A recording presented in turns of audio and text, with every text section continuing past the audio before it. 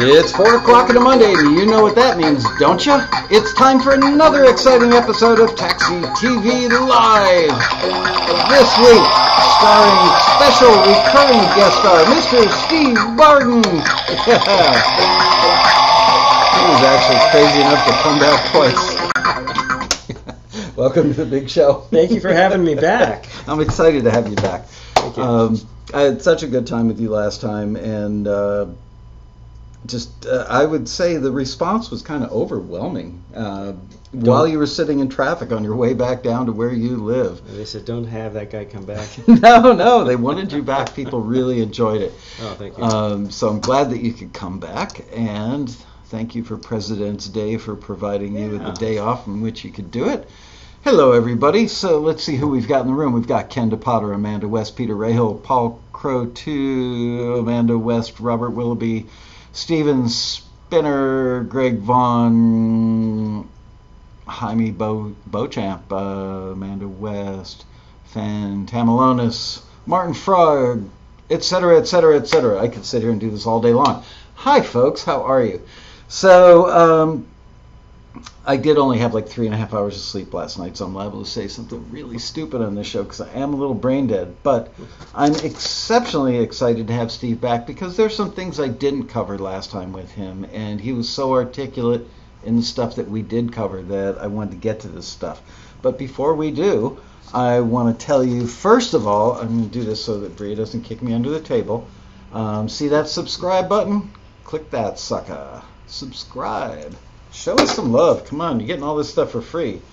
Share it with your friends. Even friends, you know what? Share it with people you don't like, because then they'll like you better. I don't know. And give us a thumbs up, will you? Absolutely.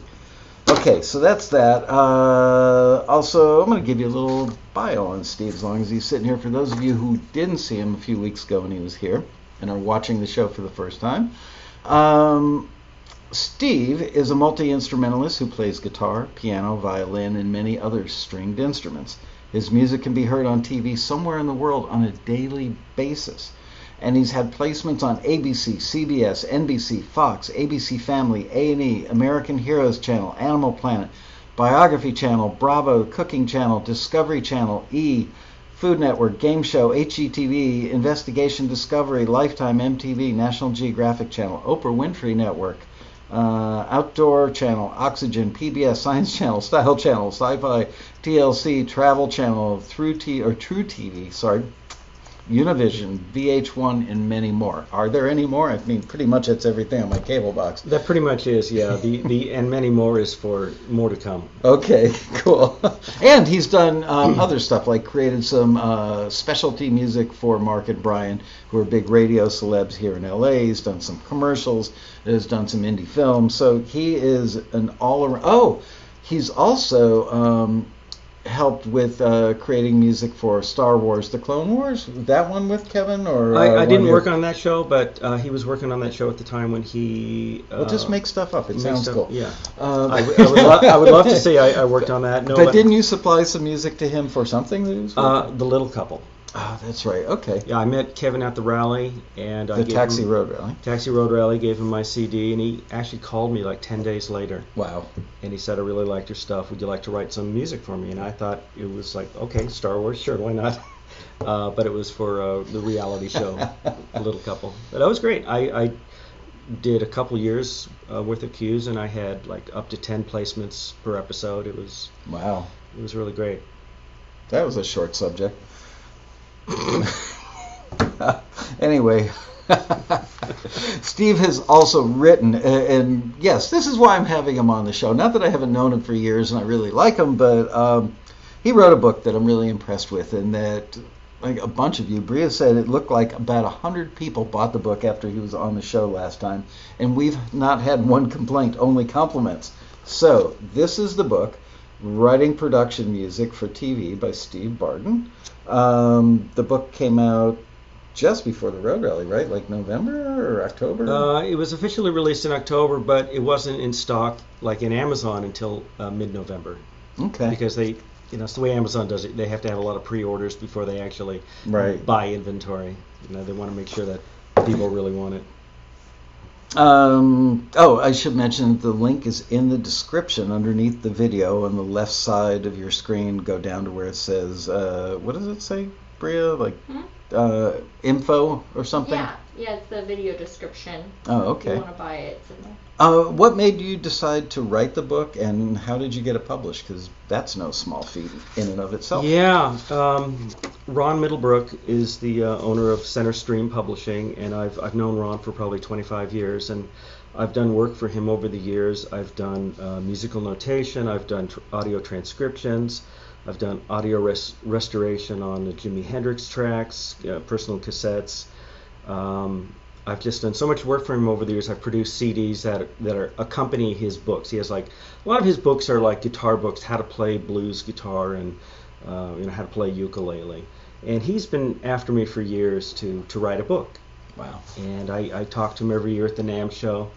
And the NAMM 2017, we had a nice meeting, and he said, "Steve, you really need to write a book." And I just thought, Ron, I'm a guitar player. What can I write about that hasn't already been written? I can't write. Well, I didn't know if I could write, to be honest. And you can. And I went home and thought about it, and I thought, well, no, I'm not going to write about guitar. What have I been doing the last 10 years? And that's production music. And I thought, I have all this great experience now, and especially what I've learned through Taxi. Didn't pay him to say that. Didn't you, when I interviewed you for the passenger profile, close to 2 years ago now, I remember at the time shooting you back an email saying you're incredibly articulate, detailed. You wrote really long, but not sleepy answers, long like, wow, this is really good stuff answers. So it doesn't surprise me that the book is as good as it is. I appreciate it. I had a blast writing it. I honestly, like I said, I didn't know I could write. My publisher gave me a lot of encouragement as we went through it. He said, "You're a really good writer, Steve." He was right.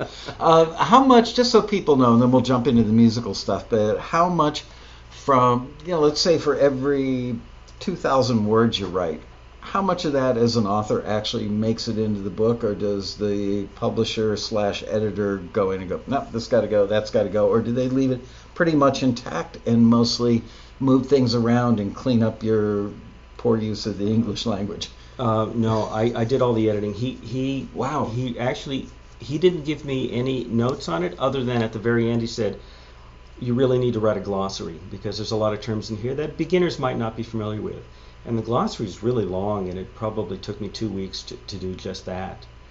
But actually all the editing, I probably edited it down by about 20%. That's not much. I did use some software that helped with some of the grammar and some of the spelling is automatic right as you're typing, but unless grammar, it's in all caps, then it doesn't catch it. Yeah, and just simplifying sentences so they're not overly verbose. Right. If you've got 5 commas in one sentence, you might be doing something wrong. And I do use a lot of commas, and it's it's kind of the way my brain works, but that's not how I wanted it to be. Conversational. Yeah. Which the thing that you wrote, the interview you did for the Taxi newsletter was very conversational. Mm-hmm. You sounded intelligent yet conversational, which is, I think, where you want to be as an author, because you want people to be able to latch onto it. I find that a lot of collegiate books look down on the students, very professorial, like, I know stuff that you don't, and I'm going to use really big words and complicated sentences so that you still don't know after you've read my book. Your book does not have that problem. There it is once again. Buy it. Seriously, we heard from a lot of people that got the book, and they absolutely love it. And as you can see, I've been reading it. I actually read it before it was on last time, but now I've gone back for a second pass to come up with the really intelligent questions that I'm about to ask him. Before we jump in, I want to play you an example of an instrumental cue so that, remember, the headline for this show, the subject line, was how songwriters become instrumental composers. And the reason that I'm taking that tact in this episode of the show is I didn't want to just do a repeat of what we did last time or even an expanded version of it, but there's so many people that I've met that have just given up on being a songwriter because they hear the stuff on the radio and they go, I can't do that. Well, that was me. Yeah, and so there you go. And then you discovered this stuff, and they go, composer. Oh, do I have to go out and buy a baton? Do I have to sit there, and write stuff on a staff? No. Look, if he can do it, almost anybody can. No. It's a glaring endorsement. No, he's actually pretty musically sophisticated, but you don't really need to be for many of the genres. Some you do. If you're going to do orchestral stuff, you got to know what he knows. If you're going to do swampy acoustic guitar, nah. Well, let's talk about orchestral music. You can learn a lot about orchestration and how you look at musical notes as colors, and certain colors blend better than others. But a big part of writing for orchestra is writing in an idiomatic way, meaning writing the way an instrument can perform those notes. Right, how it would realistically be played. Is that a fair statement? For example, you would not write a flute note that sustains for 30 seconds. Right. Because they have to breathe at some point.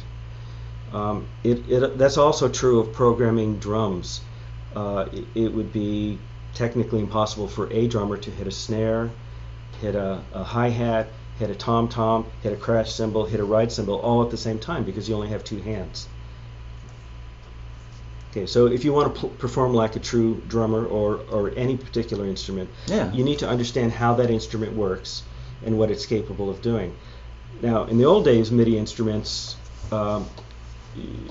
you would have a flute patch, but you would be able to play it on the full 88 keys of a keyboard, where that's completely out of range for that instrument. Right.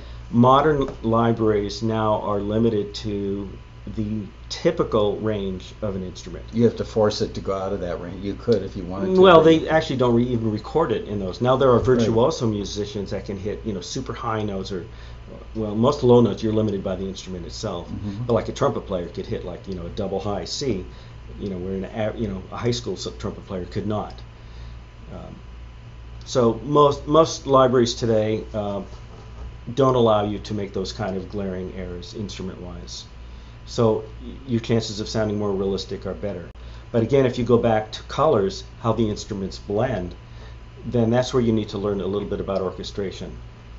So, but again, that does not apply to doing a swampy acoustic guitar cue that would be, just a 3-chord figure repeated with a bottleneck overdub. Right. I mean, that's... So, what I'm trying to say is for those of you who are songwriters and you keep hearing composer, composer, composer by me, don't let it scare you. It's just a word that's commonly used. I mean, yes, Steve is a composer, but he used to be a songwriter and he's made it all the way through recovery. He's a recovering songwriter. There you go. I have songwriter PTSD. But that's true. Being a creative artist, creating music, you are composing. So it doesn't necessarily correspond to orchestral music exclusively. You make a composition, so therefore you are a composer. Sure. If you're whistling, you're a composer. Or you have too much time on your hands. Bria, Steve, would you like to tell Bria which one you'd like to play first as an example of something that... do you have something simple on there, even if it's a repeat of what we did last time, that would be a good example for people who are songwriters and go, okay, I'm believing Lasco that I might be able to go into composing. I'm guessing this is probably all your best work because it'd be silly not to bring that. Let me zip around and take a look at the list of files real quick. Oh, look, I've got the sunlight on my shirt today. And I've got paper hanging up on the blinds trying to stop it. But is it? No. Boy, I'd love to play the Jane piece. He wants to play a piece that was on Jane the Virgin. Unfortunately, we think we might have network issues if we do that. Let's play Just Another Day. This is a dramedy cue. And although it is an orchestral piece, it's simple in the instrumentation. Okay. So what's this one called? Just Another Day. Just Another Day. We've got level over here. Hit it, Bria.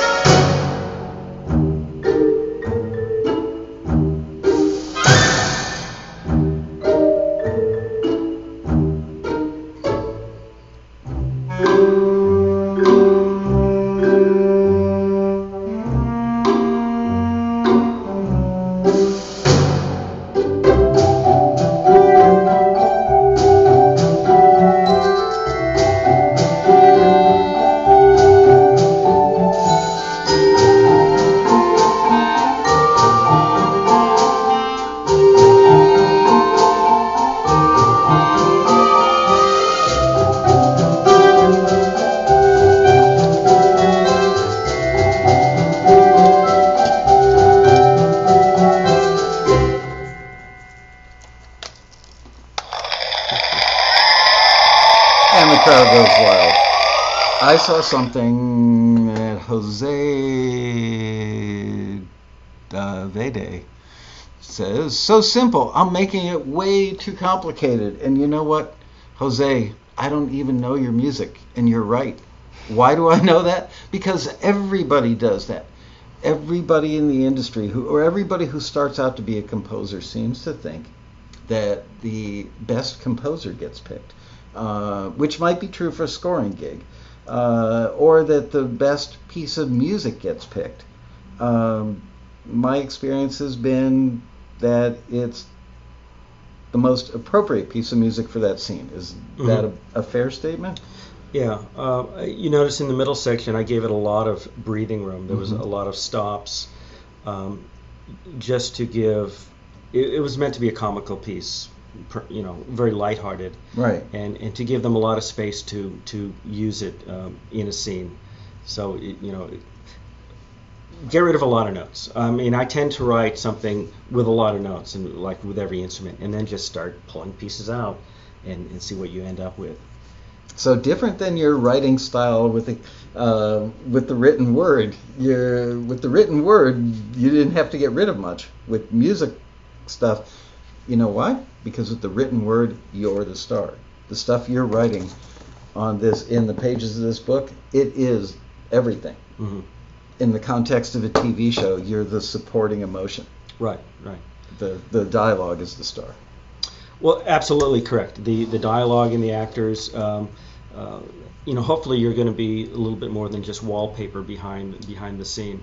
So if you can support it in any way, and give it some kind of flavor, or make it stand out in some way, and I find that giving it a lot of space, a lot of stops, is really, silence is deafening. Uh-huh. Because when it comes back, and then it's like something new and exciting. Yeah. All good stuff, absolutely. And it also makes for good edit points for the editor. Oh, speaking of editors, I'm about to go into the sun mode. I want to let you guys know that for the Taxi Road Rally, our annual convention that's coming up November 1st through the 4th of 2018 here in Los Angeles, and it is absolutely free for every Taxi member and a guest, as opposed to the ones that cost $375 or more per ticket. We are opening the entire road rally this year with a young lady who did such a spectacularly good job last year. She's a video editor, a first-rate video editor. She used to be a story editor, so she brings a little something extra to the party. Her name is Laurel Ostrander, and she did a thing for us last year on how video editors, who, by the way, almost virtually all the music you hear in a reality show is picked and placed by the video editor. They're given bins of music, basically a bucket of music by the music supervisor, who says, here, everything there is kosher for this show. You can use any of it, but you pick it. She did a spectacular thing for 90 minutes last year that I thought was maybe the best thing I've ever seen on the stage at the Road Rally, probably the best thing ever. I was listening back to it this past weekend and was just blown away how much incredible information there was, and yet we only had 400 people-ish in the ballroom. So I'm bringing her back, and she is the keynote for the beginning of the Road Rally this year, and I'm having her do 2 hours. You were in the room. And it was fantastic, yeah. The coolest part was you understood why she was doing stuff. Mm-hmm. And once you know the why, I learned a lot. And you're highly experienced. And I thought I knew everything. Right. That's twice now in the show he's admitted that. Takes a man, Okay, so I talked about composer doesn't mean you have to write and program orchestral music. Would you... this is from my list of questions in the email that went out to you guys. All right, you know the answer to this. We've not discussed this, but how taxi members who are making tens of thousands of dollars a year in extra income, how do they do that when they have jobs and families and all kinds of adult responsibilities, which you would fall under that category, mm-hmm. because you have a real job and a family, all that stuff. And yet you're making, a nice chunk of extra money doing something you love. How do you do it? Yeah, work-life balance is really complicated. And I think people feel like you need to sacrifice your family to be an artist and write music, and that's really the wrong answer. You can find the balance, and you have to make compromises. And one of the keys is to just be really efficient in everything that you do, so you're not wasting a lot of time. Go ahead. So I'm just double checking to make sure my levels are still good.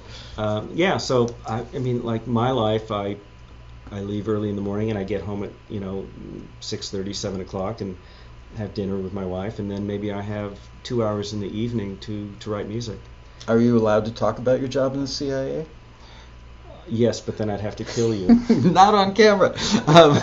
What do you really do? I write iOS software, iPhone apps for Fox Studios. Okay. And so that's a big boy job. That comes with real responsibility, and I'm assuming ongoing education. You have to stay on top of the various types of things, the plugins and what have you that, so you can't do this like at your desk while you're at work. I mean, you've got a lot the time when you get home. And is it, I don't know, I'm not asking you a question I know the answer to. Do you do 2 hours a night every night? Well, it depends. If I have projects that I'm working on, in that case, I'll work 2 to 3 hours every night, and then like a full weekend. But that usually doesn't happen too often, and it may only last a couple of weeks. I try to do something all the time, but there's burnout. So that's where you have to find time to be with your family. My kids are now grown; they're out of the house, so I don't really have that problem anymore. It was harder when the kids were small. But now you have grandkids. But now I have grandkids. I just spent yesterday at Travel Town at my granddaughter Molly's second birthday party, and it is awesome because you don't really have to bring a lot of the stuff or do the setup or anything. You can just show up, take a few pictures, kiss the grandkid on the head, say, "Oh, happy birthday," and then go home, right? Yeah. So what I like to recommend He's is so serious. when you have such a short amount of time, is to focus on grouping tasks. So you're doing all your composing at once. So you're not jumping around from composing to mixing to emails. Stay focused on one task for a period of time, get it done, and then move on to another task.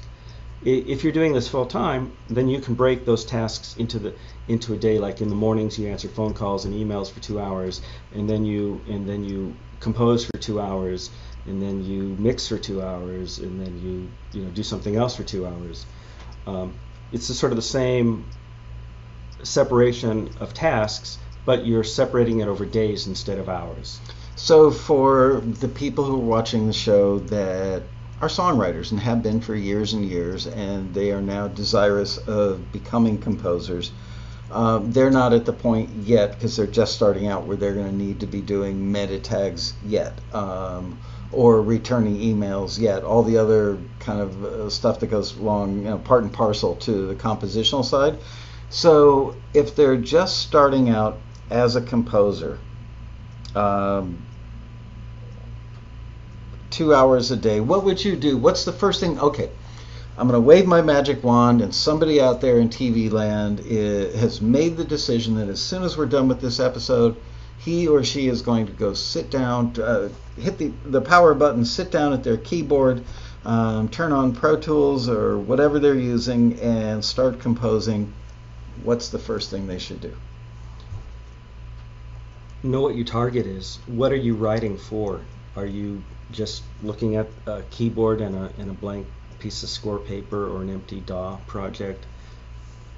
If you know what your end game is, what you're trying to compose, that's half the battle. A lot of people don't, though, and you know what? We probably see a lot of people lose the battle because they sit there scared to death. They look at the keyboard and go, "Well, this is it. Today's the day. I got to really start now. I got to do this."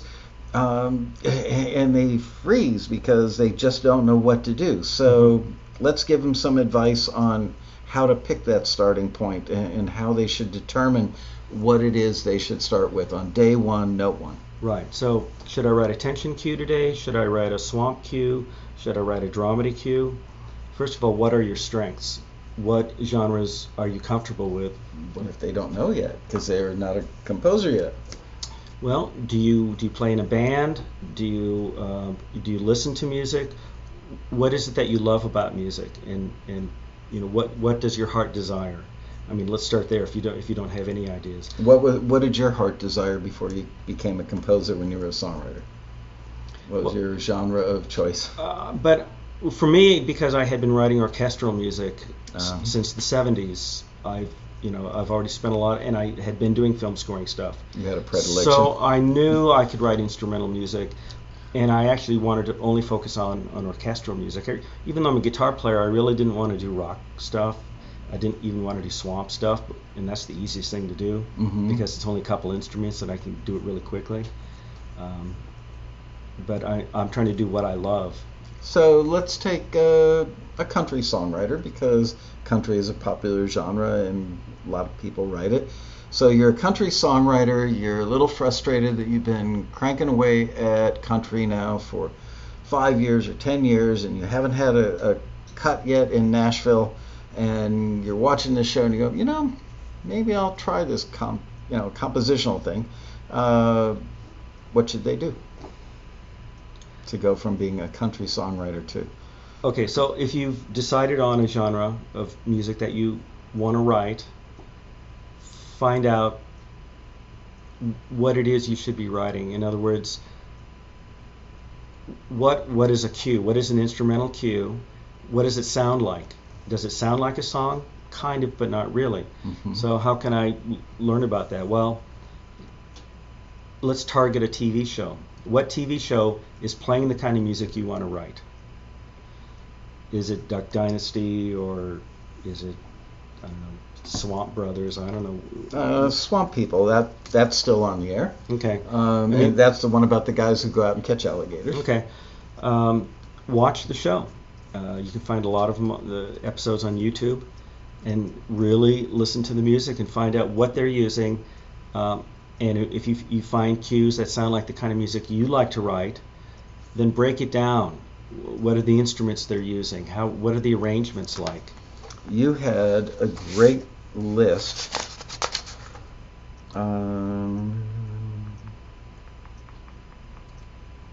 Page 92. Oh, I remember that. Oh, good. You know what? I'm going to have you go down the list rather than me read it off and you nod your head. Why don't you tell? Because that was extremely comprehensive, I thought. Oh, all right. Okay, I remember this. I remember writing this.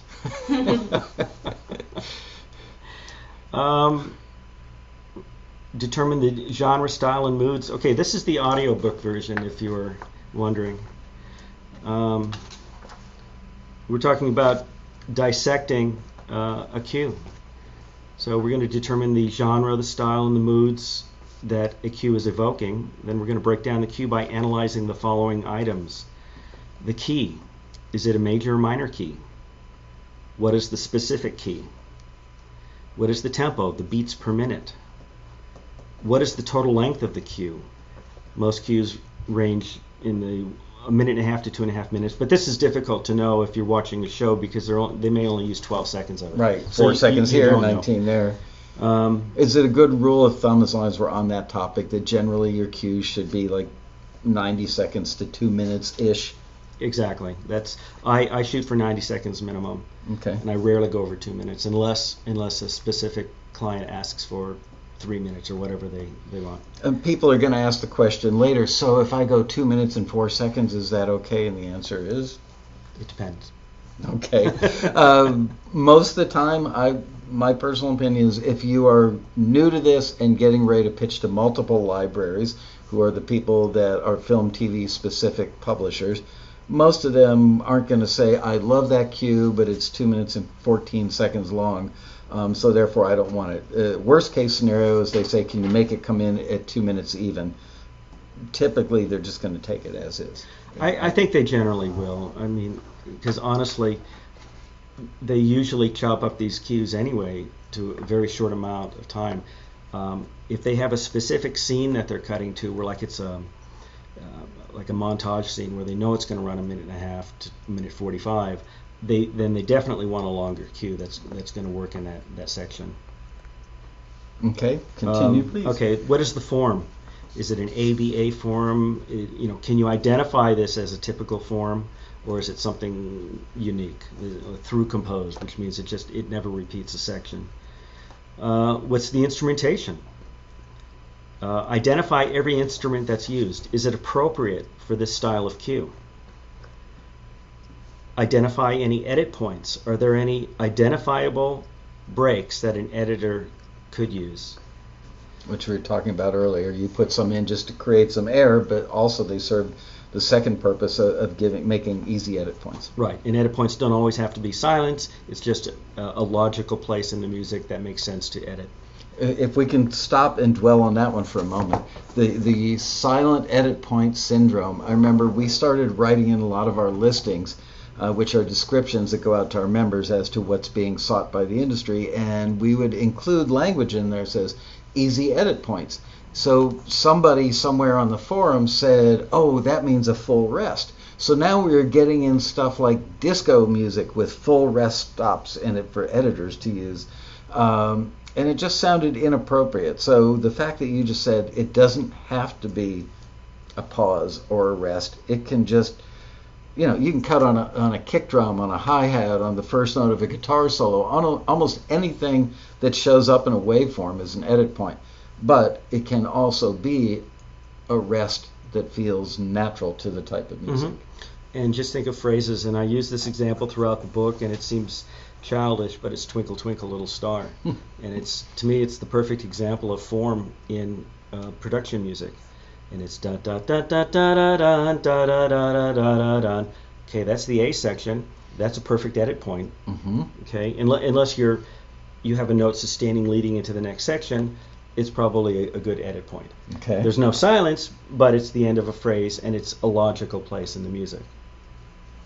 Okay. I think that would be a great follow-up book. Everything I know about composing I learned from Twinkle Twinkle Little Star. You'd be surprised. Okay, edit points. Does it contain a melody? Okay, so if it's a full version, it probably has a melody, or is it some type of stem or alternate version? What is the range of notes the melody covers? Now this is kind of important because melody versions, depending on the instrument, could conflict with dialogue on the screen. So we have to be mindful of the sound of the melody instruments, and if they choose a version of your cue that doesn't have the melody, it's probably because your melody version is interfering with dialogue. What type of movement does the melody use? Is it stepwise movement, or is it leaps, jumping up a third or fifth or an octave?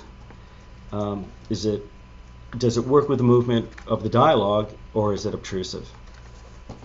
Well, you wouldn't know the dialogue because you haven't seen the show and you're creating this ostensibly for a catalog or a publisher. But it brings us to an interesting point, which we'll elaborate on later, which is knowing the type of show. Well, but you look at the show, and what is the choice that the editor made? Why did that tune has a melody. About this one we're watching to learn, right? We're watching to learn. So why did they choose that particular cue? Was that melody crazy wild all over the place, or did they choose it because it has a limited range of 3 or 4 notes, less than an octave, or right. If the show were witty, fast repartee, you might use something that reflects that in the music versus something that's legato and mm-hmm. just looks like, wow, why did they use that? Mm-hmm. It would be obviously out of place. Correct. Does the cue modulate or change keys? If it modulates, does it return to the original key? And was that key change necessary? Do instruments drop out at any point? How interesting is the arrangement? Does it bore the listener by never changing? And this is a real key to working with simple arrangements by modifying the instruments coming in and out. So you don't have to really have a lot of chord changes or a lot of melody, but if you have instruments coming in and out, it changes the color of the music, and it makes it a little bit more interesting for them to use.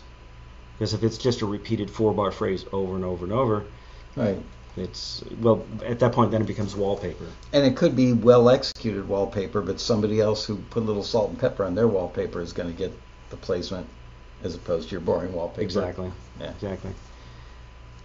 When do instruments make an appearance? Does the cue build by adding instruments a little at a time, or are they always present? So good cues have a beginning, a middle, and an end, and they build progressively in energy and excitement. That's good. So they're not just stagnant pieces of music. And you mentioned, and it's really important for people who are new to this to understand that most of the time your piece of music, 95, maybe 99% of the time, it's not going to be used in its entirety. And as we saw on stage last year with Laurel Ostrander, she would start listening to a cue and go, okay, this is in the ballpark of what I'm looking for, but the scene has more energy than this. So I'm going to go, and she would just start scooting down the waveform, and she would actually look for the waveform to be a little bigger, knowing instinctively or intuitively that that is probably going to be representative of more energy. So she would take her cursor, go down there, hit it, go, there you go. I like the cue. It's got the right personality and the right mood for the scene that I'm cutting right now. And it's got a full complement of instruments at this point in the cue to add the right color and energy that you were just describing. Right, and if you've been doing this for any amount of time, you intuitively start writing in that way. So it does build to some sort of crescendo. Yep.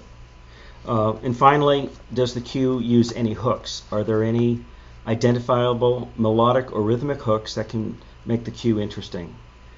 Are the hooks overused, or are they appropriate? So that's quite a bit of stuff to think about when you're analyzing cues that are being used in shows. But you know what? I'm going to plug the book shamelessly because it's good enough that I should. Buy this book. If all you used this book for were pages 92 and 93, you'd get your money's worth many times over, because this checklist is awesome. All right, so let me go down my list, see what else I have not asked you yet. The secret people that have made the decision, songwriters, I'm going to write less songs, and I'm going to take a shot at this instrumental composing thing. And I keep hearing that Taxi has these members that are making six-figure incomes. So what must I do to be better than them, or like them, or brilliant like them? And there's a reason that they're making six figures, aside from, let's just assume that all the music is pretty darn good, but maybe not exceptional. Because again, it's not about who's the greatest composer in the world. So what do you think it is that they're doing that got them to that six-figure level? Well, they've gone through the learning curve of making all the mistakes and understanding what it is that is needed in production music. Yeah. So they've written all the bad music. They've written all the bad arrangements. They've had the bad melodies that interfere with dialogue. They've learned that, and now they're a seasoned professional. Okay, and at that point, it simply becomes a numbers game. Thank you. That's the answer I was looking for. Ding, ding, ding, ding. Yeah, you are a winner, sir. Let's talk about the numbers game, because we do have Taxi members that are making six-figure incomes. We have quite a large number of members that are making, 5, 10, 20 grand, 50 grand a year, and a healthy handful that are making six figures, some of them multiple six figures, and it is a numbers game. So I think I know the magic number that gets you over the 100K mark. What do you think that number is? Because we have many of the same friends. Okay, well, there's numbers of how many cues you've written, how many cues you have in libraries, and how many cues have been placed on a show. Okay, so let's talk about the number that you have in libraries that are published, and not counting alt mixes or alt edits or anything like that. Just, here's QA, QB, QC. From what I've been told from some of our more prolific taxi members, they've given me a number. Oh yeah, when I got over this number, the money really started to roll in. And you won't get there in a week, I'm telling you that right now, or a month, or a year. Well, I haven't actually done the math on it. Paul Croteau will. Okay. Because he's a math head. not meth head, math head. Wow. Because there is a placement in a show, but then the show can perform multiple times. Right. You can have a placement. So here's the thing: you can have a placement on a reality show on a cable network that doesn't pay as well, but it airs 1,000 times. Right. Or you can get a placement on a network show, like let's say an award show that only airs once. Right. So even though the network pays a lot more, the difference in accumulative income is way different. You'd almost want to take the reality shows because it adds up over time, over its lifetime. A friend of mine once said, who was kind of the Clive Davis of the music library world, he said to me, Michael, in his radio announcer voice, it's a penny business. And it is a penny. People are appalled when they get their first, PRO statement. Go, oh my God, I only got 17 cents for that spin. But the key is to get 17 cents a gazillion times, because it does add up. And I agree with you. You're absolutely right about. Sometimes you get a $2,000 placement. Sometimes you get a $12 placement. A lot of times you get placements in reality shows where you're getting no money up front. There is no sync fee, but the back end is repetitively cumulative. It's a mouthful. Yeah, it is. And I stayed up really late to come up with that.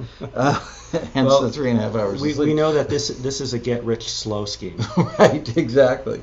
So the number that I've heard from at least 3 of our mutual friends who are successful members that are over the 6-figure line is it took them about 1,000 to 1,500 cues, forgetting the alt edits and alt mixes. They had to get about that many, and they got that number of cues in a multiple of libraries. So not just like one library or 2 libraries, but they probably have, like 50 in this one, and 112 in that one, and 78 in another one, and 400 in that one. And at some point, it just starts adding up. Yes, it's and it has to be consistent. You have to keep feeding the machine. You can't just stop after you have 10 cues out there and they're in a show and they're playing every week, because that show's going to stop at some point. You have to keep feeding it. So you have to write a lot of music and keep getting it in the libraries, and hopefully you've established a relationship with a library where they're using they're promoting your music a lot more, because they can't even guarantee that an editor is going to choose your cue. No, and many of our, again, mutual friends who are taxi members who've become successful have often told me that they're shocked how it's just like one cue that they didn't even think was their best work has been the one that's made them the most money, and that they've got a vast number of cues out there that are making no money. Right, that's definitely for sure.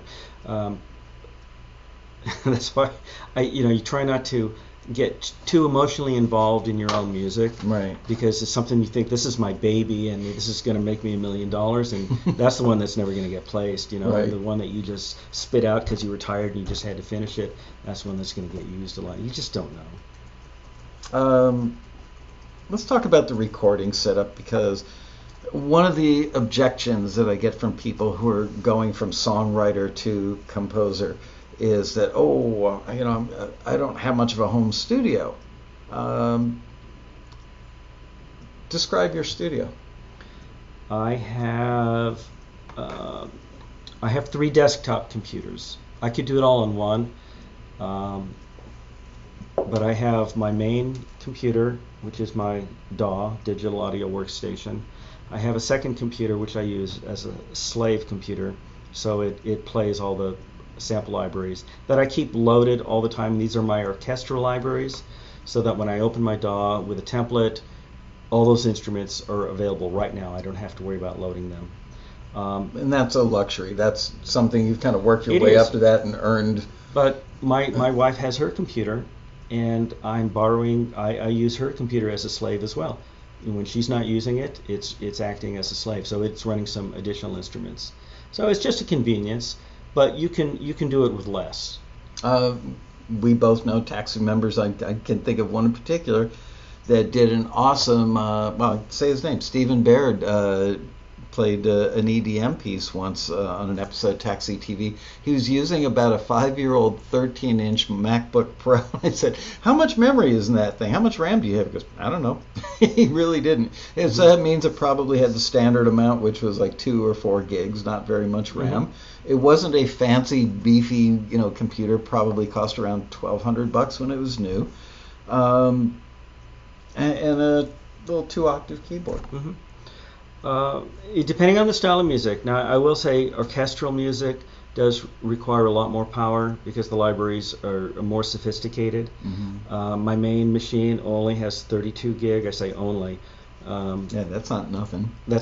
But 64 gig machines are becoming standard, mm-hmm. and 128 gig. Then it starts getting into a little bit more money. So that's why I have to have a second computer.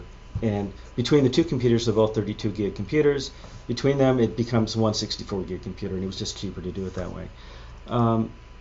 But if you're running a lot of orchestral libraries, you're going to need a little bit more power. But if you're doing maybe a lot of electronic music, those samples aren't that heavy. They're not that demanding on resources. So you can get away with a smaller, like a 4 gig laptop. I was at Costco at 6 o'clock last night. They actually had an iPad with 128 gigs of RAM in it, and the thing was like 300 and change. That's insane. It is. I couldn't believe that. I walked by it, did one of those, and came back and went, "Wow, that actually says that." Crazy. I'm trying to find stuff that we haven't covered yet already in my bullet points. So is it a fair statement? Because, again, we both know people. One I'm thinking of in particular would be Matt Vanderbo. And he's got an iMac. Again, I don't think it's that tricked out with a ton of RAM or anything. And he's got like a 2-octave keyboard. I joke because he's got it sitting in a tool shed. Like a tool shed. I've seen a picture of that. That's pretty great. I mean, literally in a tool shed in his backyard, and he's got his computer, his keyboard, and I believe his monitors sitting on top of just a simple little table with like a bath mat sitting underneath it to keep it from sliding around. Mm-hmm. He doesn't have any acoustic treatment. He doesn't mm-hmm. have $5,000 worth of walls built within walls. And the guy was able to walk away from his job as a college professor because he's now making enough money with his music after only like 5 years that he was able to do that. So my point is that don't let that be your excuse to not start. Do not scare yourself out of starting by saying, geez, that means I'd have to go buy a big beefy computer. That means I'd have to learn a lot about programming.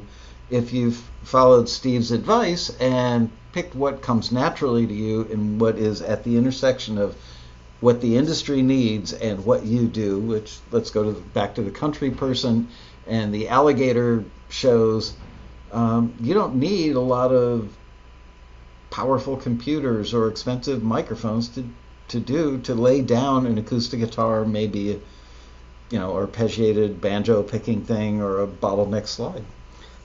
Right. I do most everything in the box, meaning virtual instruments. Occasionally when I do record guitars, I only have a few mics, and I've been primarily using this gauge mic that I bought at the rally for like $100 a few years ago.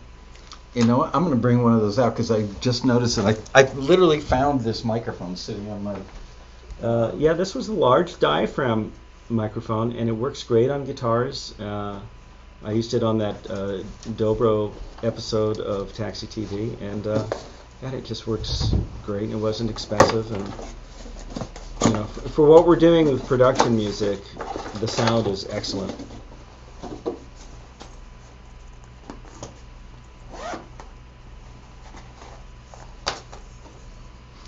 So back when Rob Shirelli owned Gauge microphones, he would sell these for $99 at the Road Rally, if I remember correctly. Mm-hmm. And that's what I bought mine for. I mean, that's a lot of microphone for $99. Yeah. It sounds great. Sounds great on acoustic guitar. Sounds great on vocals. Shirelli no longer owns the company. I'm not plugging it because he's an extremely close friend of mine. I'm plugging it because it's a great sounding microphone. So go to GaugeUSA.com, I believe. I think it might be Gauge-USA. Sounds right.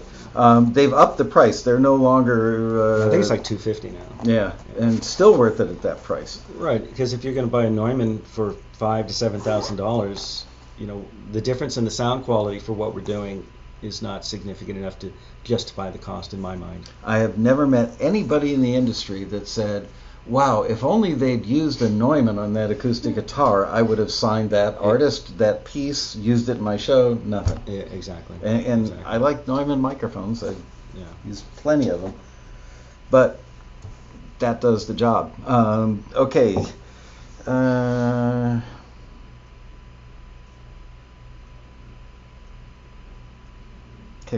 Let's talk about chord progressions, keys and chord progressions. Specifically, stuff that you wrote. Let me find it now. There we go. Let's talk about the keys in this section. Oh, right. How the keys relate to the music. Right. I found this. I probably found it on YouTube originally. But it was this University of Kansas professor, Scott Murphy. He analyzed relationships from one chord to another and identified their emotional connotation as used in film scoring. And he used a lot of musical examples of how one chord going to the second chord, how often it's used in various scenarios. Like in a major key, the one chord, like let's say in the key of C, going to a two chord, but as a major, so C major to D major, that works well in something that defines protagonism. And the example he used was Back to the Future. Da da da da da da da da da, and that's using the Lydian scale, but that particular chord progression is often seen in like heroic type of settings. Mm-hmm.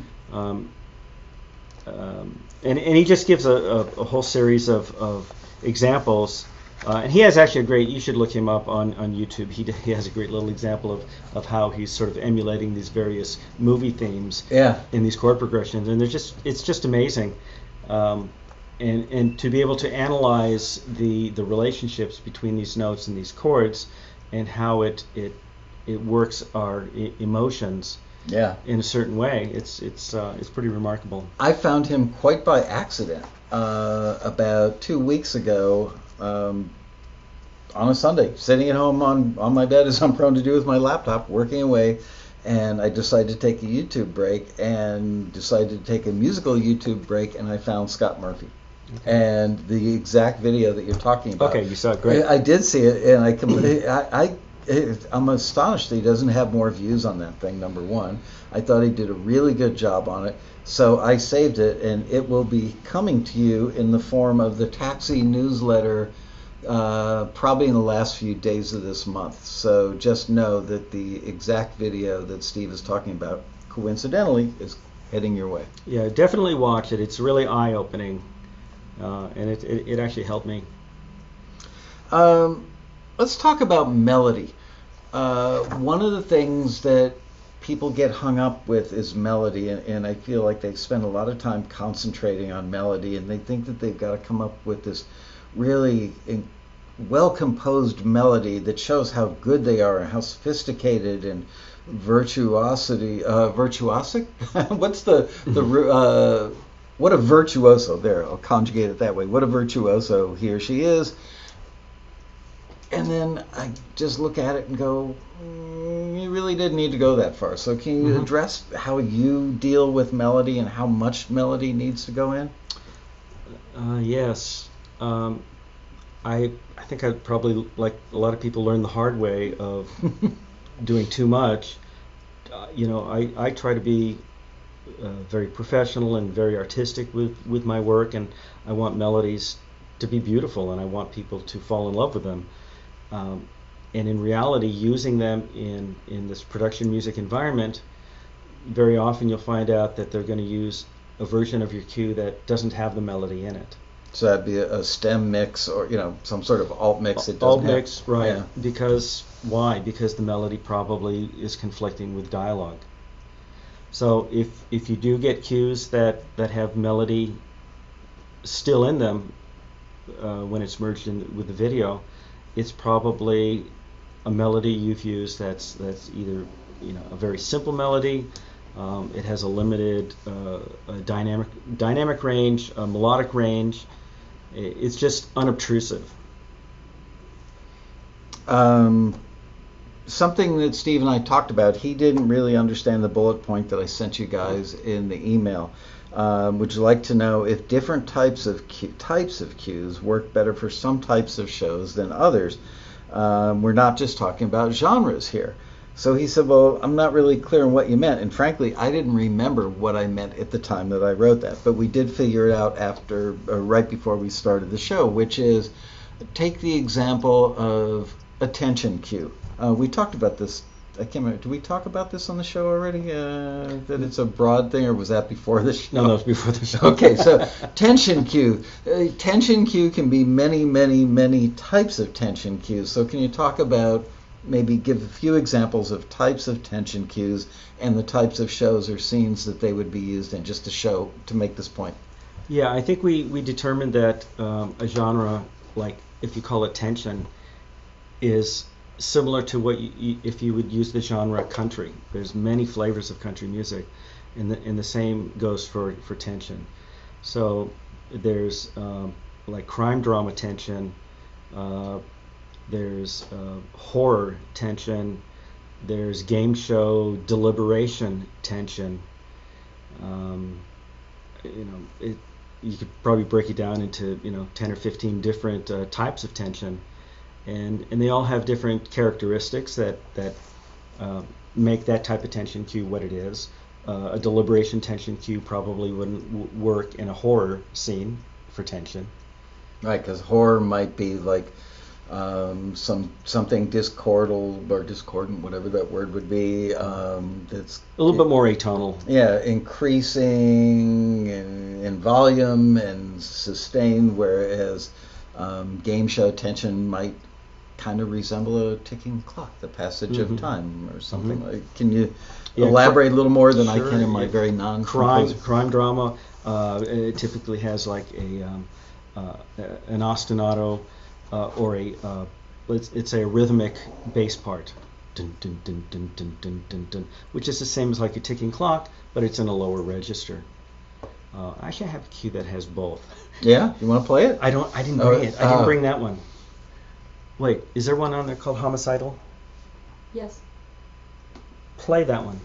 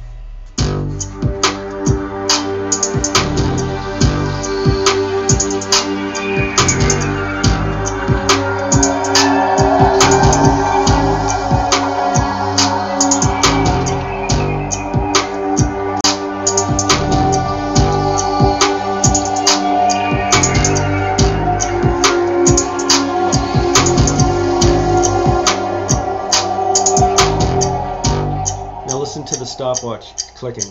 It's double time now. So that's a subtle little thing you did to create a build and move it. Right, we're creating a little bit more tension, a little bit more excitement.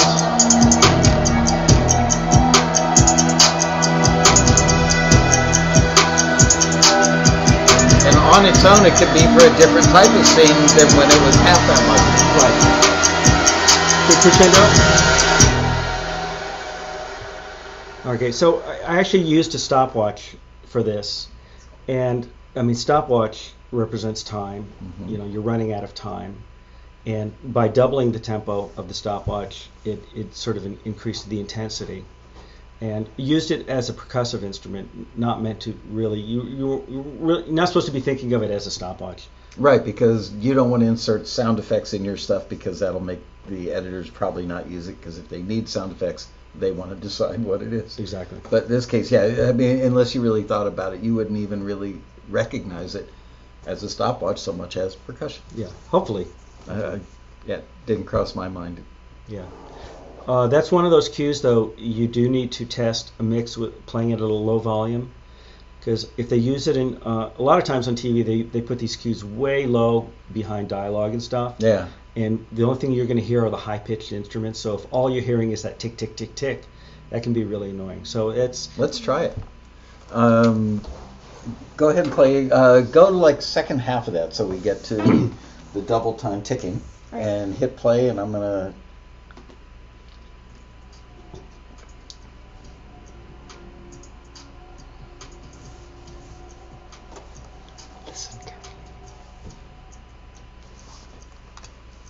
I think it might have been too far. Oh no.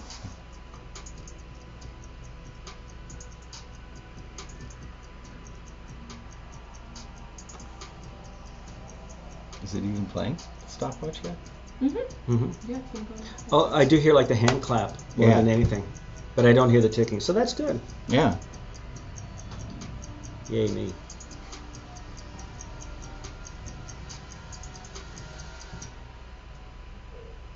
Okay, so as you guys hopefully heard, we were listening to see if the stopwatch poked through, and that was the thing that you mainly heard at a very low level, because, as Steve said, they oftentimes will mix cues really, really low. Hi-hat is something that I hear a lot, especially with as much hip-hop as is out there in the reality show market in particular, and hi-hat has a lot to do with hip-hop. And when I hear low cues, sometimes I think, how did the editor let that through? Because you can't hear the bottom end. You can't hear anything at this level other than the hi-hat, which could be distracting with the dialogue. So. Yeah, absolutely. Somebody asked the question, and we will get to some Q&A momentarily, because I want to try and give you guys a good chunk of time this time, which I did not last time. How long from the moment you have the idea, this is the kind of cue that I'm going to do? Let's say you're responding to a taxi listing, so you already know the genre and the style of cue you're going to create. How long is it from start to finish on average? Honestly, it depends if it's a genre or a style that I'm comfortable with already. A tension cue like this, I didn't have quite that comfort zone. I mean, I've done a lot of tension stuff before. And reason being is because they actually asked for like hip hop drums, and that's not really my strength. So I kind of had to learn a little bit about hip hop. Okay. I mean, this might have taken me 10 hours to do, which is kind of long for me normally. I try to get cues done in about 6 hours. Okay. And is it safe to say that something really simple like a swampy cue that's literally got 2 instruments in it might be an hour or 2? Yeah, honestly, an hour or 2. Wow. Yeah. So this is just me personally, because I want to see everybody come up a winner. I want to see everybody be successful. But my personal advice, knowing a lot of folks like Steve, a lot of composers, and virtually all of them started out as songwriters, go back to Steve's original advice at the top of the show, which is find something that's in your comfort zone that the industry is looking for and is at the nexus of those two things. And if you're a guitar player, swampy cues are just, they're still being used. Any of the shows that are like backwoodsy, people have beards, or they're running around yeah, chopping down trees, shooting alligators, all that good stuff. Those cues are usually an instrument or two or three, something like an acoustic guitar, just doing whole note brown, or a finger picking arpeggio, and then a bottleneck slide, and then maybe a harmonica just doing wham wham wham or something. So those are easy.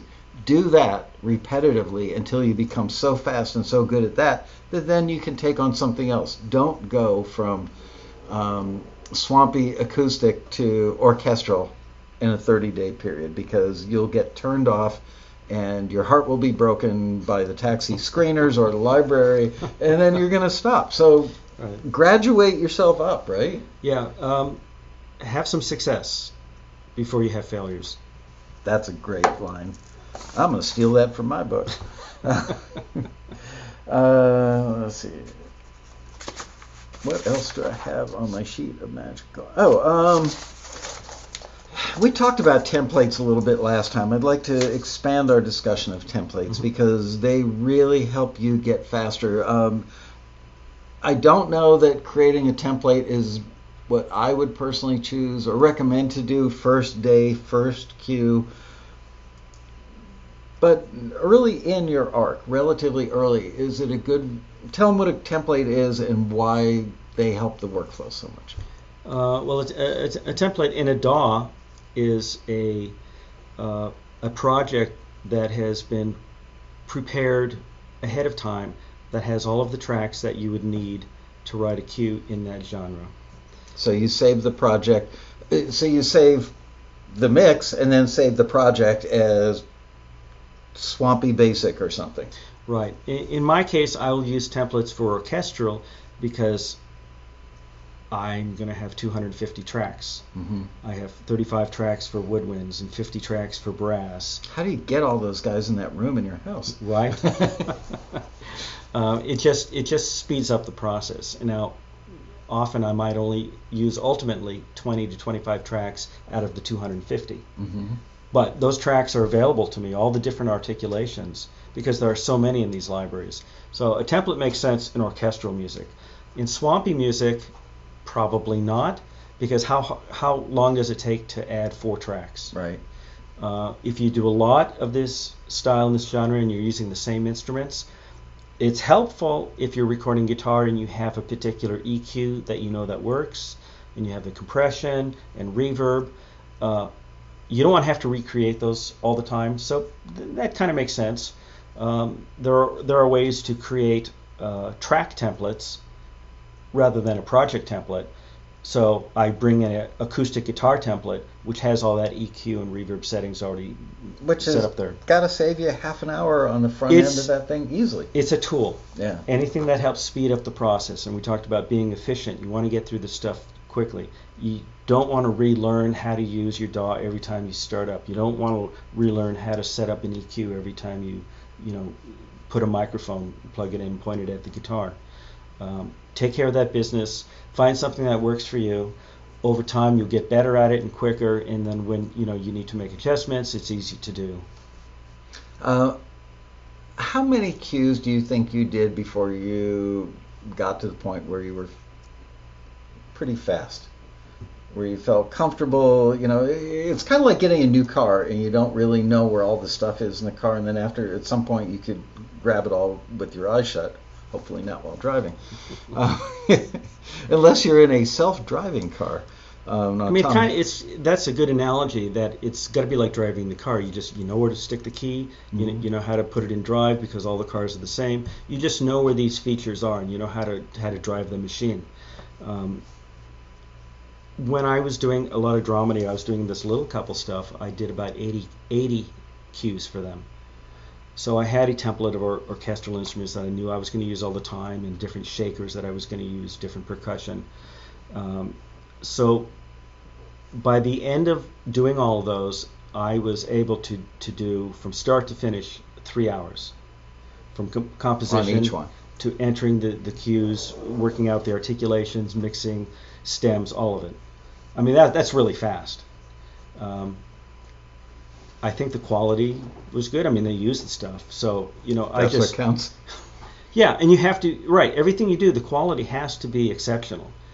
You can't really take shortcuts on that. So, but again, once you're doing the same stuff over and over and over. Now, if I was going from dramedy to orchestral trailer music to swamp cues, that would slow me down. But the fact that I was doing a big project with a lot of cues, I was able to go through it quickly.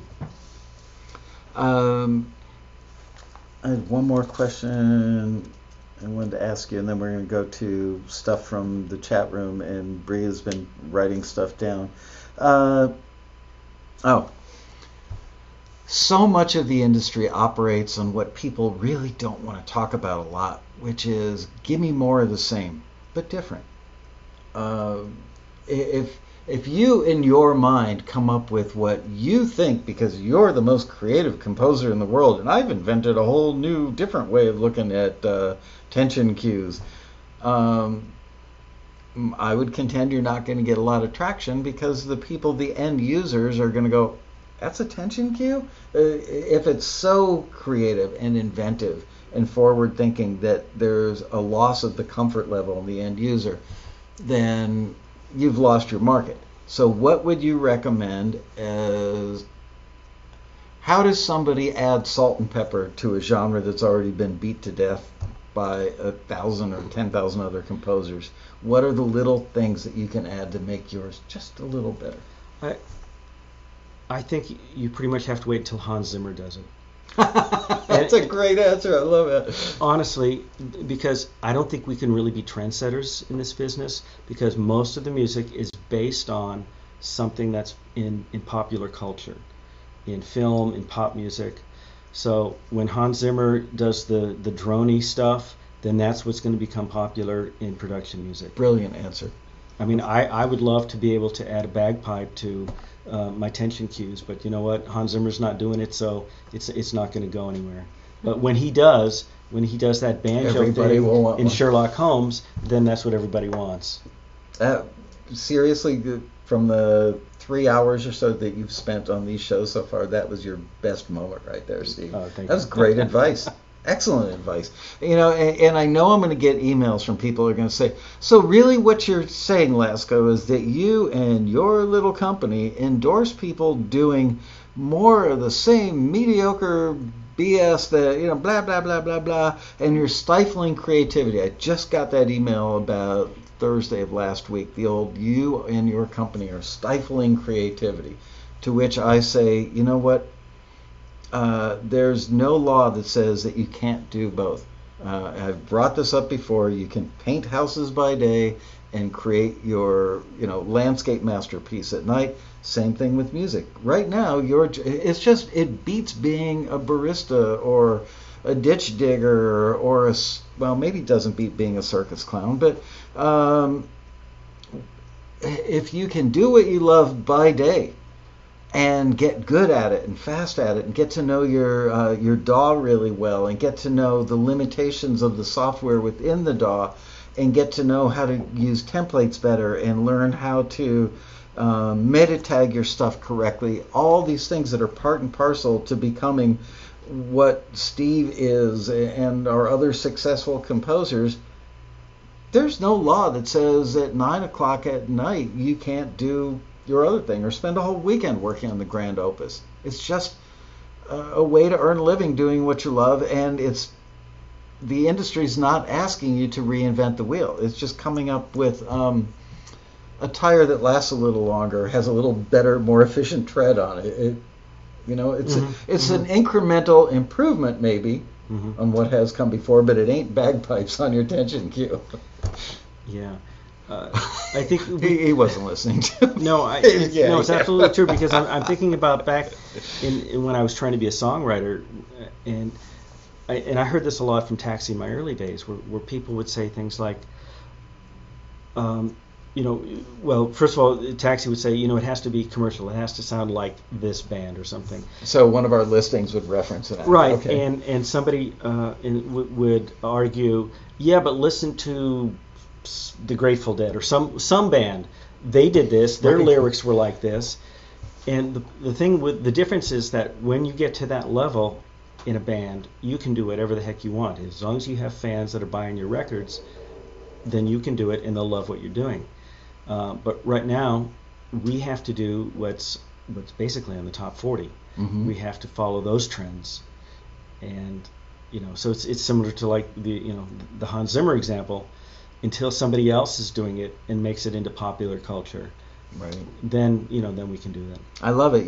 It's not your responsibility to set the trends. It's your responsibility to give them more of what they want and that they can use.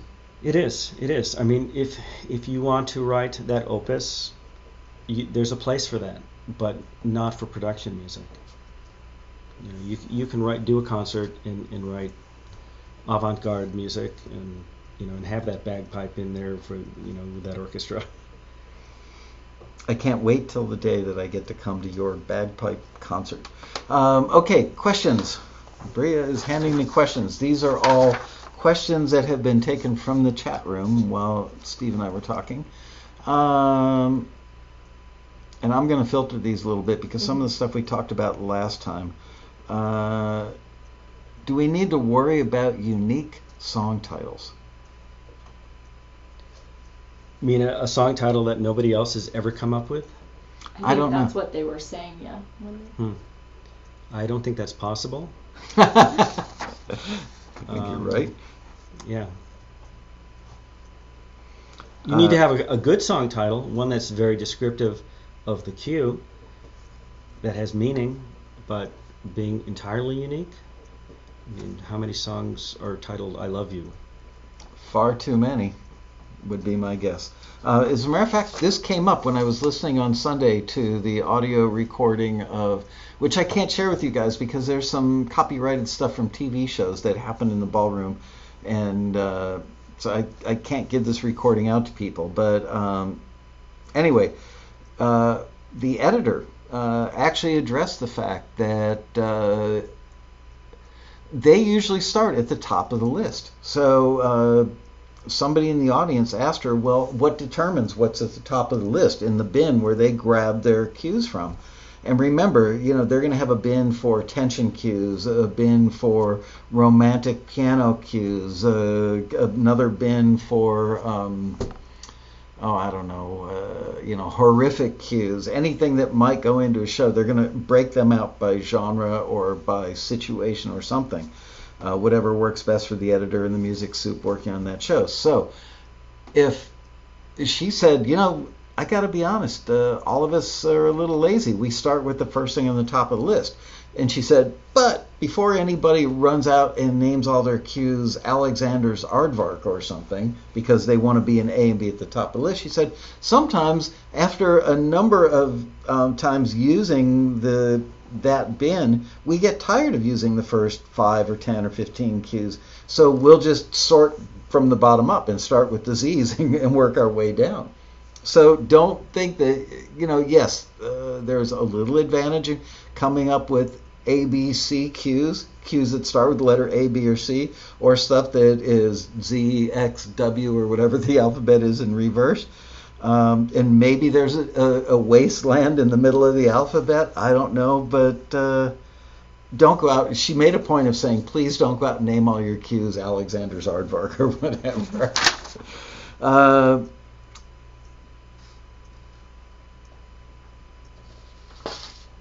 This one's such a broad thing. If you're licensing cues regularly, what kind of income range can you expect to make annually? Does it get any harder to answer than that one? $327 is the exact answer. Your mileage may vary. There's no way to answer that. It depends how many years you've been doing it, how many cues you make.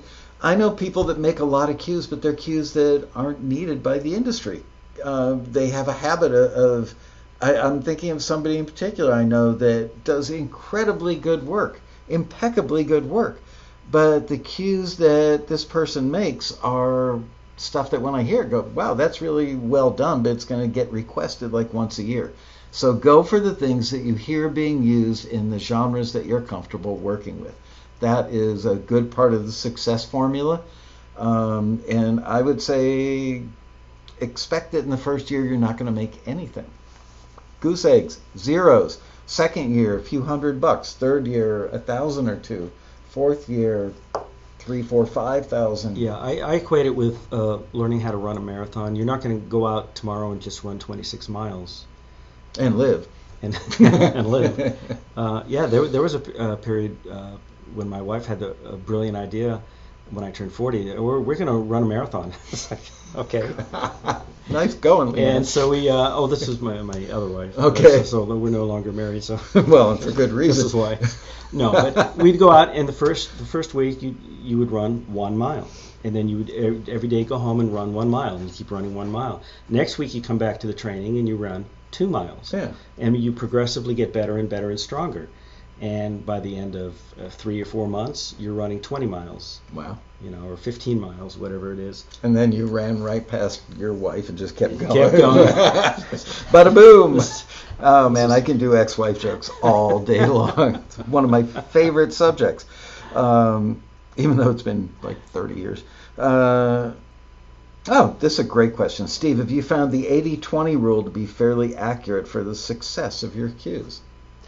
I do personally. I actually posted something on Facebook a couple months ago that I had done a little bit, and I had based this on tune set reporting, based on their detections of the number of cues that I have with them, and not all my cues. I have like 230 cues or something with tune set, and based on the number of placements that they've detected, it was right up there that 80% of the number of placements or number of detections was about 80%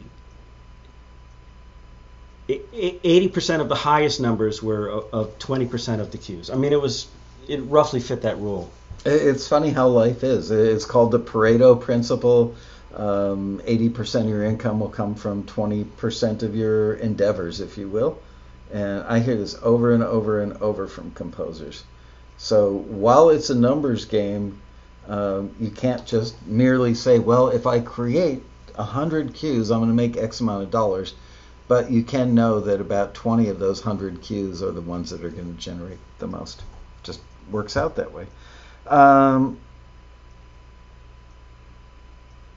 Do you ever use drum loops? All the time. Which DAW do you use? I am now a Cubase user. I was a Sonar. I was a Cakewalk user for 30 years until Gibson ran them out of business, and now I've gone to Cubase. Okay. Have you ever had any reliability / workflow issued with PC Mac system mix? And that's too. I don't understand that question. I'm sorry. How many libraries are you personally in? Your music? Not that many. I've always kept the number small. Maybe around 10 or 12. Okay, so that's not nothing. It breaks my heart when I see people library love. They get their first thing in the library, and the library owner says, "What else you got? Or can you give me, other types of tension cues?" They love me. Yeah. And they get very attached, and they feel like they've got a relationship with that library owner, and they stick all their eggs in that basket. While that library may be really good at getting tension cues placed, they may suck at orchestral stuff, or they may suck at swampy cues because they just don't have those relationships with those shows. Yeah, see, when I meet a new library, I will often give them only 2 or 3 cues just to kind of see how well they work. I don't want to give them a ton of stuff. So I've got several libraries that I'm waiting to kind of get results from before I invest too much with them. Now I have other libraries that I get a lot of placements from, and I'm going to keep supplying them with cues. And it's, they're new libraries all the time, and a lot of these guys are just learning the business too, and maybe some of them have good connections for a while, and then they kind of fall apart. So I try not to invest too much into a single library. It's just don't put all your eggs in one basket. Yeah. Makes perfect sense. How can a songwriter, this is very apropos of today's episode, how can a songwriter edit his or her songs to make them more suitable for film and TV? For example, a 3-minute and 30-second song, what are some tips that make it more sync-friendly?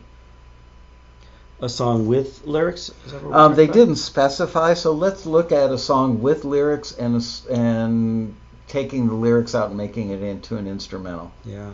Well, if it's with lyrics, I mean, I think this is where Robin Frederick is the queen of everything. The queen of everything, right? Because she'll teach you about writing songs that are generic, that have a singular message that's not specific to a town or to a person's name or something, to make it friendly that would fit in any scenario that's just dealing with a specific emotion.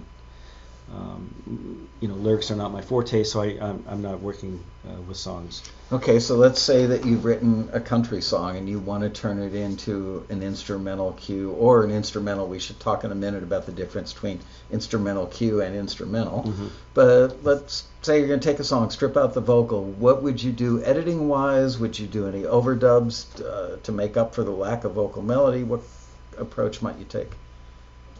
Or would you just start from scratch? Well, the first thing I do, I would take out the vocal and replace the melody with some instrument, an A instrument, and possibly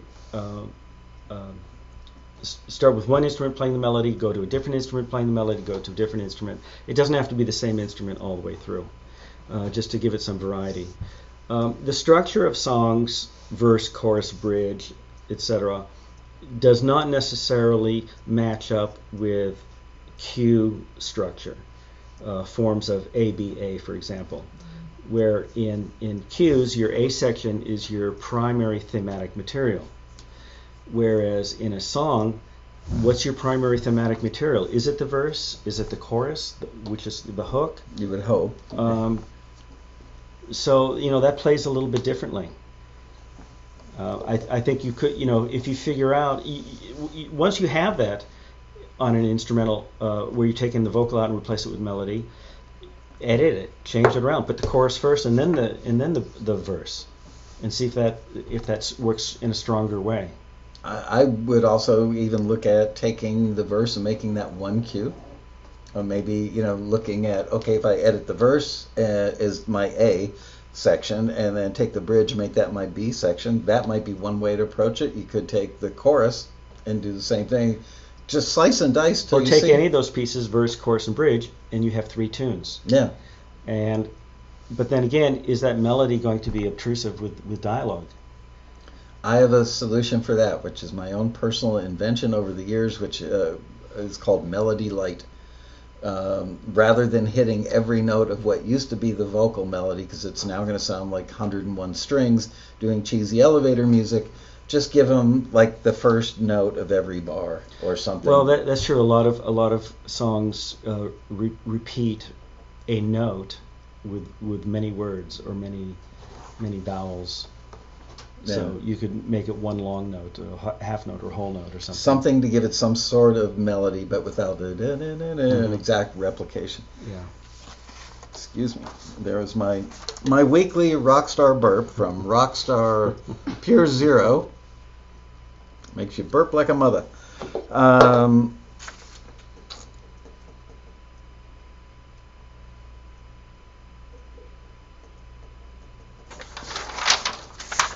Let me see. Oh, I'm being reminded to not let you forget to give away a book. Oh, we will give away a book. Oh, we should give away a book. It's actually, it's 5:31. All right, let's give away. We can do two books, and whoever wins these books has to come and get them. Yeah, that's right. By the way, speaking of people coming to the office, oh gosh, what was his name? Who's here last week? Craig. Robart. Craig Robart, I thought, did a really good job of interviewing me on this. Don't start typing in your +1s yet, you guys. Jeez, wait for the starting gun. Anyway, I watched a chunk of that episode from last week, and I think that Craig Robart deserves a round of applause for coming well prepared and doing a really good job. So if you're watching, Craigo, thank you. Good job. Okay, so how we vote on the show, for those of you who are new, and you can see all the cheaters who didn't wait for the starting gun to get off the line there. When I say go, because I am the boss of all things on Taxi TV, you guys type in +1, and at some point, what? Do it once. Yeah, do it once. Don't do it like 50 times. Come on, be magnanimous. And I'm going to have Steve take this magic pen right here and go like that on the screen in the chat room, and whoever he hits is who is going to win the first book, and then we will give you Bria's email address so that you can send her your stuff, and she will send you a book, which will be autographed by Steve. Sure. Okay, are you ready, folks? Hang on, we need sound effects. Put on a tension cue. Okay, this is my tension cue right here. You gotta tell them. That was actually a stinger right there. Go. Type +1. It'll be okay.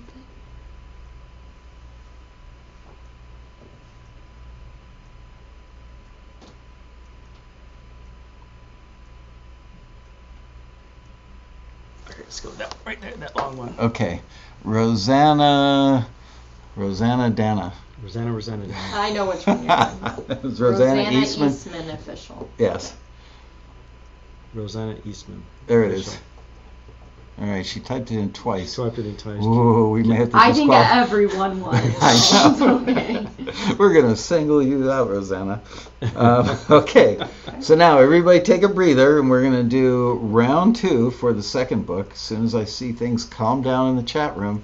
And for those of you who are watching the show afterwards in the archives, this is why you want to watch the live show, is because you win cool stuff on the show and get to ask your questions in real time. All right. Let me see what we've got here for sound effects for round 2.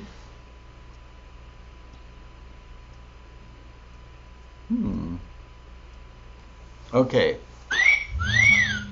Go. That's not the whistle I was looking for. I was looking for like a referee whistle. Hey, it's got a picture of a whistle. That's harassment. Yeah, it is. I was going to say, nowadays that would land you in jail.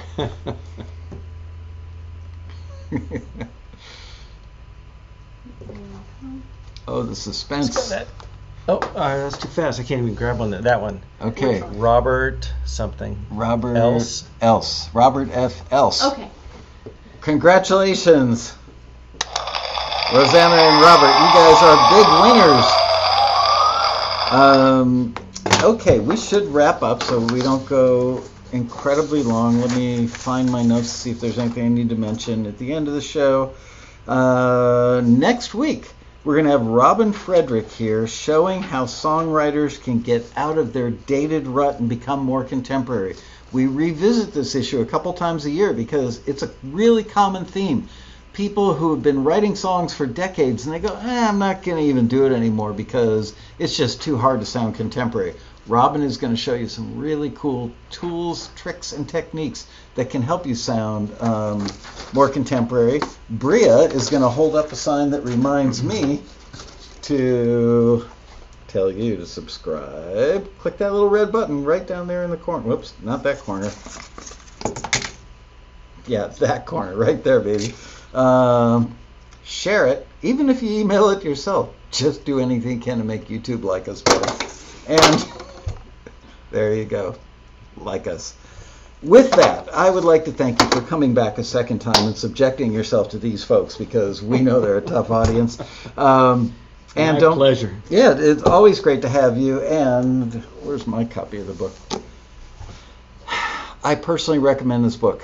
Okay, it's that good. I wouldn't have him on the show if it wasn't, and he wasn't, and all that stuff. Thank you guys for watching and asking great questions. Steve, we will see you down the road. Thank you, Michael. At the road rally, Yes. if not sooner. That's in a couple of weeks. Yeah, it's in 9 months. Oh man. It scares me that I'm actually working on the road rally as we speak. See you guys next week for another exciting episode of Taxi TV Live.